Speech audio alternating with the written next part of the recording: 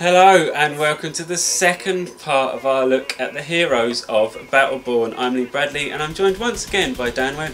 Hi, how's it going? Who in the last video said that Destiny is the perfect game. I did You did say those actual words. I didn't. I said Destiny took elements, tried and tested elements from other games and put them under one roof. Things like the the raids from MMOs, the RPG aspects, the MOBA aspects when it comes to powers and stuff like that, and put it all under one roof. And it's no surprise then that what the fuck is going on. This is my favourite character. He's called Marquis. He's like a posh English butlery kind of dude with a pistol and a sniper rifle. Okay. That, what you just saw, was one of his powers. It's a little owl in a hat. It's his ultimate. And it flies around causing damage to things. I suppose in a similar way to... Is it the Necromancer? No. Who was the one that had a dragon that flew around in... like a mech dragon that flew around in Borderlands? Destiny. Maybe that was... Why you got obsessed by Destiny? Because it's so similar to doing a strike mission. No, mate. It's Borderlands, but with different features. But no, but like, it's a cross between Borderlands and Destiny. Do you not think? And a MOBA. Yeah, for sure, because obviously you got the cooldowns and stuff like that, and your powers, you level up per round. Each round is in its own kind of self-encompassing. It is weird that the levelling works within each round, because I get why they do it in multiplayer games, as in competitive multiplayer games. It's interesting that they've chosen to do it in what is just a co-op. This is the co-op mode that we're looking at. Did you play any other modes? No, it was just story, it's all they had. And it was a relatively short level that we had to play as well. So we just went through it, kind of concentrating on the characters. He is the best one. It feels really nice to shoot. When he's sniping, I think it's his second shot from every mag does like extra damage. It might be his third shot. What are his other powers, tell me? Oh god, he's got like an area attack thing. You can see it now, he's going through it. This is what I was saying earlier. There's two kind of sides and you have to pick between the sides. And one of them is kind of a passive action and one of them is a more aggressive. I just picked aggressive all the time. This is an area of attack, area of effect attack that slows people down a bit and causes damage to them. So you can see all the numbers flying off him. He's the best. Maybe because he's English. Do you think it's like... Racist? Yeah, do you think I'm just being a bit racist? Closet racist. Yeah, maybe. I like it. Oh, what you he's said the was best. Right. Look at him. Spinny sword dude. You're into Wrath. Spinny sword dude. Who's not a vampire but looks and acts a lot like one. Is this a completely different level? No, same thing. Yeah, it's just, I was like, this is an deja vu. Yeah, well, we're just kind of jumping around. Yeah, we're jumping. There he is. He's awesome, right, little owl dude. Hello. Where's he gone? Didn't use him. He's gone. I was gonna. So the format of these is I was gonna read some of his blurb, but you're not having it, are you? Well, I just think that people have been more interested to talk about, or to hear about the abilities and the different random topics that we decide to bring up instead of us reading out something that you can find on xboxachievements.com, PlayStationTrophies.org. Just search for Battleborn. All the news and everything is on there, all the trailers, all the videos, and eventually the achievements, the guides, and all our stream stuff. I am preparing a nice thing that will go up on embargo that breaks down each of the characters as well, with those official descriptions and images. So if you want to read like official info from the developers, you certainly can. We'll put the link in the comments. Yes, we will. In the comments? In the description. Who's this dude? Alright, this is... Oh, what's his name? Caldarius. What's with the shit names? You're not into Caldarius? Oh, Calderon. What's Calderon from? I don't know. I don't know where I got that name from. Isn't that like a cleaning fluid? It might be. I like this dude though. Oh, you like him now? Well, he's got a terrible name. He looks like, the gun looks like the Halo gun. He's one of the dudes that, I think he flies around a bit. I didn't play as this fella. He just climbed up a tower. Look at his gun, it looks like the new guns out of Halo 4. I said the new guns. The guns out of Halo 4. It does a bit. Yeah. The Forerunners use. They're not called the Forerunners, are they? They're called Prometheans. We've had this talk before. There's Prometheus. What are the things in Mass Effect called? Prometheans. And then what are the things in Halo called? Oh shit. Are they called Prometheans? See? I get confused. Yeah, I wasn't until... Yeah. What do you think about the look of it? Because it is slightly different to Borderlands. I'm loving how bold it is and kind of comic booky. Yeah, I like that. They're really good at making characterful like designs. The thing about it is, if you go to PAX or something like that, you can't move for people dressing up doing cosplay as Borderlands characters. When I was researching this and having a look around for some more images, people are already cosplaying as these people, and there's only been like what 2 trailers and a gameplay video maybe. Do you reckon it's going to be as successful as some other MOBAs? I don't know, but it's not a MOBA. But there is a MOBA mode, right? Yeah, it's just And one mode. I said to him, the thing that they're going to... Yeah, but essentially League of Legends is like... The only mode that I ever watch is the stuff with the lanes. it's funny though, because So you only need one MOBA mode, right? I said to it in the interview, they were always going to give this answer, but I said in the interview, I interviewed the vice president of Gearbox, Steve Gibson. and I said, you led with the announcement of the MOBA mode, which is called Incursion. I know you're showing a single player, but the MOBA thing's the main deal, right? And he was like, nah, not at all. They're not focusing on that as the main thing.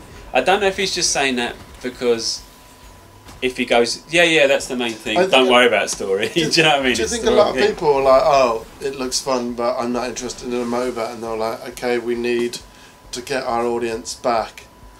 I think it's got, again, I'm just speculating, but I think it's got to do with the fact that MOBAs aren't proven on console. Yeah. It only takes one though, right? Yeah, I guess, and if you're the first... And I would get into a MOBA if I was any good.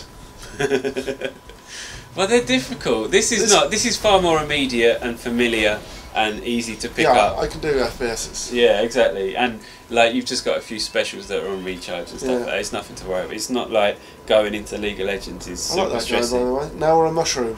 Right, Mushroom. I've played as Mushroom. Mushrooms... Are we really a mushroom? Yeah. Miko. Miko the mushroom. Miko the Mushroom. Does somebody jump on him and they get bigger? No. So Miko has got a lot of like healing stuff. So it can heal people. I'd go with it. It's a safe bet. Can do like area things. You can see them here. Drop spores along the way to the target, covering a large area, and also flings these little throwing knives. Not the most powerful, obviously. I think this is the guy that I saw in the trailer. I was actually editing when we were doing our most anticipated games. Okay. This was the guy that was like, oh, this is cool. I didn't realise it was a fucking mushroom. Even when, I think you'll see the interview will be up, but even the when he interviewed Steve, he wasn't calling the characters by their names. He was like the mushroom guy. He was like that, the crazy mushroom guy. I think he picked him as one of his favourites. It's all about Wrath. You're still into Wrath, aren't you? What about the big chain gunner dude? Before. Not doing it for you? No, the one coming up. Oh, well, I don't know, do I? Yeah, we seen him running around. Oh, but it's different running around and actually seeing it happen. So Mushroom, consistent with his look, has got it's all about spores and like fungus. What's this? Is he like fucking powder caking? The only thing I didn't like about this character is that he's a mushroom. You don't get any sense of impact in the combat. With Marquis, who is the butler sniper dude, robot dude, when you shoot something, it feels like you're shooting something. With this one, you're just kind of farting blades into stuff. Dying. This isn't me, alright? I know. This isn't me. Why would you put that in B-roll? Oh, because I suppose it shows what it looks like. You can revive characters, obviously, and it shows what it looks like. If you don't get revived in time, like you just saw, you get sent back a little bit further and you have to catch up with everybody. That is how it works. So it's not like you're out, but there's a bit of a reset time and you have to catch everybody up. Okay, fair enough. By which time you're essentially just running through the remains of the battle. This is so easy. It was so easy. We played through it like 4 times, something like that. And you just blast through it. I don't know. Actually, I do know. I asked them about it in the interview, and they explained that this is the E3 build. We played it before E3, but this is what they're taking to E3. And there's kind of weird rules with regards to creating demos that you play on the show floor, because it's not the most. It doesn't lend itself to playing games. E3 really, does it? No, it's not like you're going to sit there and go, right, I'm going to get into it. Yeah, so exactly. Look at all the classes. Yeah, you just want to kind of blast through it. And this is the first time that people are really playing it as well. So it's about kind of introducing the world and the characters and the kind of core gameplay as much as it is anything else. Question. Yes. What do you think the reception is going to be like at E3 to this game? I think it might get lost in the noise. It's a really generic name, isn't it? It is a generic name, right? Even Battleborn. the logo is a bit kind of, I don't know, yeah. I'm not into the name. No, but it's anything but generic when you look at it. It's got a really nice art style. It's really Each distinctive. character is well thought out, and they're really different from one another, like a good MOBA. Yeah. I think the main thing that you have to ask is... Is he like a medic? Yeah. The main thing you have to ask is... Heavy. Yeah, I don't really have to explain about this, dude, do I? He's got a big gun, you shoot things. But yeah, sorry, what were you going to say? Oh, it's the community. This game will live and die by the community, and Gearbox have got hardcore fans that will just follow them to the ends of the earth, right? They've got a lot of goodwill built up from the Borderlands franchise. And that's the real thing. Because something like League of Legends, I know it's not a MOBA, we've had that whole discussion, but something like... League of Legends is a MOBA. Yeah. He said it's not a MOBA. I know this isn't a MOBA. Oh! So it's not a great one-on-one comparison. But that stuff grew and flourished because of the community. It wasn't because the press were writing about it. No one gave us a shit about League of Legends for ages. And then suddenly it was the biggest game in the world. I think that Gearbox have got that kind of following. Do you? Yeah, I do. Well, I just said it. Like, when you go to PAX, every other person's dressed up like a psycho, Tiny Tina. But Borderlands doesn't sell like 10-20 million units. It sold fuckloads. I think that was the official number. It did sell a lot. The first and second one sold a lot. Yeah, I guess I'm thinking because the last two Borderlands experiences on my head are the Handsome Collection and the pre-sequel, which weren't Gearbox. Well, obviously, Well, the Handsome we Collection know was, you mean, yeah. not in terms of new. I never played the pre-sequel. I previewed it. We previewed it. Oh yeah, I played it for about 10 minutes. That's the only, well, it was about an hour. Yeah, but I spent most of my time putting money into a fruit machine. And you did. With the developers. They're trying to show us the game and I was just playing the fruit machine. And I was just fighting him. Oh yeah, remember like the ice fight in the bar? Yeah, I thought that was a really good video. People should go and watch that, even though the game's out. It's hilarious. We decided to... I went toe-to-toe with the developers and won. Did you win? Almost. I reckon he let you win. No, he didn't, mate. Right. Showed him my skills. Alright, fair enough. I was like, claptrap, claptrap. Alright. Is this fucking little dude as well? Have we been him yet? No, he's the last character that we're going to be looking at, and he is next. Who's this one on the right? That's Marquis. Okay. And then Boldur, who's why next. is Wrath here as well? What do you mean, why is he here? Well, if it's 2 5s, I would have thought there would be like... Because there's 10 characters we're looking at, right? Yeah, but only 5. It's 5-player co-op. Yeah, so there should be 5 characters in each video that are completely different. Wrath Oh, keeps, I see what you mean, separate groups. Yeah, but Wrath keeps popping up. Yeah, no, I didn't do it like that. I haven't got the B-roll for that, unfortunately. So this dude's pretty slow, he's the last super dude? powerful. No, Boldur's the next Oh yeah, character in sorry, the last the one. little hobgoblin. He's slow and powerful, he's like the tanky one. Here we go, Boldur. Nobody that I went to the event with played as this dude. Why? I don't know. We only had a limited amount of playthroughs, so we kind of had to pick our battles. So I don't know anything about him other than... So are you using shards to upgrade that? Yeah, to make him stronger. Okay. Other than, he's a little dwarfy dude with a big axe. And a shield, right? Yeah. What's that thing on the left? It's a shield. Yeah. You can charge people at people with it. I don't even know what was he doing. It's killing people, Dan. Oh, well, that's a cool mate. Yeah, I don't know anything about this dude at all. Which is the kind of expertise you probably came here for, viewers. Are there people going to see the gameplay? And our colour commentary? I hope so. I'm going to read the thing out, even though you don't like me doing it, because I want to remember what he's all about. What's his name?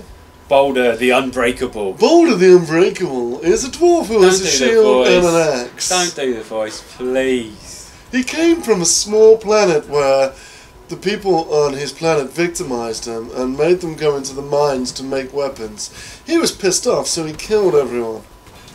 Am I close? That's exactly it. What's the actual one? Oh, he's a dwarf. He's a dwarf. There you go. He survived the last 2 millennia of interruptions to his quiet forest life through sheer stubbornness, apparently.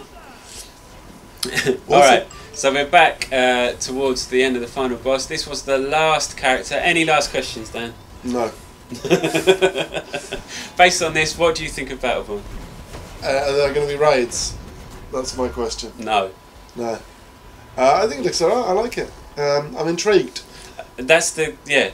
I don't think there's enough to make a proper judgment. Nice moon. It looks pretty. It plays pretty. There's loads of It interesting plays systems. pretty. It plays nicely. Okay. It's got a distinct art style. I like a lot of the characters. I like the diversity of it. I want to see more before I make any kind of judgment. So that is what I'm saying. I agree. I've been Lee Bradley. I've been Dan Webb. And that was a look at the last 5 characters of the 10 they've announced so far for Gearbox's Battleborn. Thank you for watching, and we will see you soon. Bye.